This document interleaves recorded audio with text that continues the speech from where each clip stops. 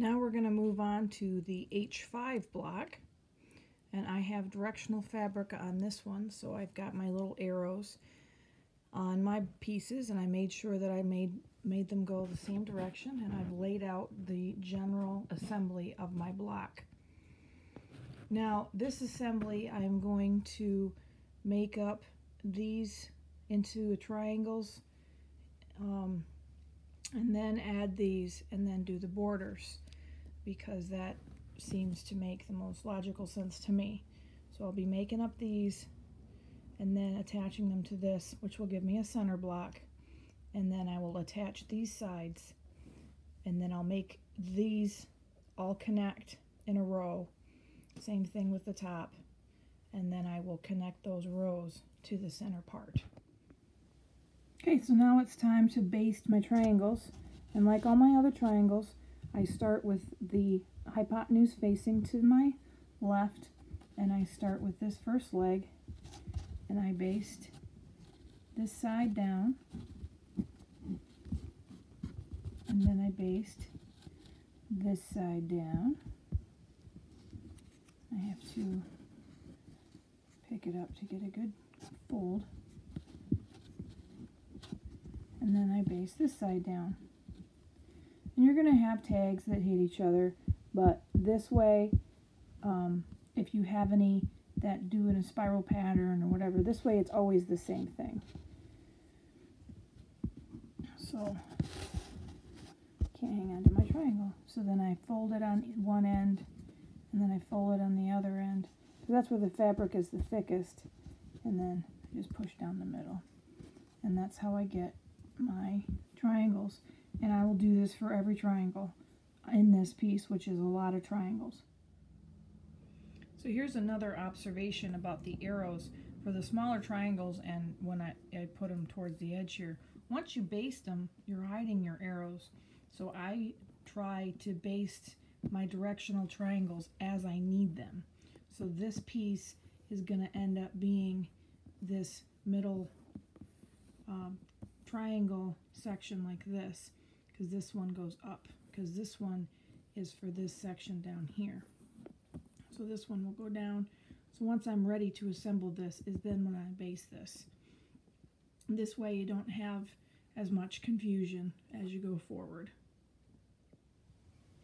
So I got both of my triangles pieced, and I have my other two triangles basted. And so once they're all together, they will form my middle. Here's my middle bits. And to refer back to the book, we are going to have this goes here, and this, and all of these fabrics are in the correct direction. So I'm going to make my middle, and then I'll be ready to put the outside bits together. Now, just like other seams that I've done here, I have started in this corner and sewn up to this point, and then I started at the other corner and met it in the middle. And I always do this when I'm attaching one piece to multiple pieces, or multiple pieces to multiple pieces. The only time I don't do this is when I attach one big piece to another big piece. Like when I did these two pieces, I just did it across. So whenever I'm doing something that has multiple pieces on either side or both, I start at one end, and then I come back and I finish it. And this way you know that your ends are exactly where they need to be. Alright, so right now I'm working on the main seam here that goes from corner to corner. And I wanted to point something out. I've got three seams here that intersect. I got this seam here, and then this seam here. And when I start from the one end, I want to go past the first seam. So I went past this so I can pull it together and then tie off right there. Then I'll go back and start and go all the way to the end. What that does is it actually strengthens it, because you've got three pivot points in this seam, and so if you take it past that first mark, then you'll have a better time of evening it up as you go. I use this with my sashings and my cornerstones, because if I'm putting sashings on my blocks that have little bits in the corners, I want to make sure that I go past that first seam, because otherwise for some reason it puckers up. So if you get that first seam stabilized, then it's a lot easier to do. Alright, so I've added my bars to the other side of my square, and it was just single piece to single piece, so I made one big seam.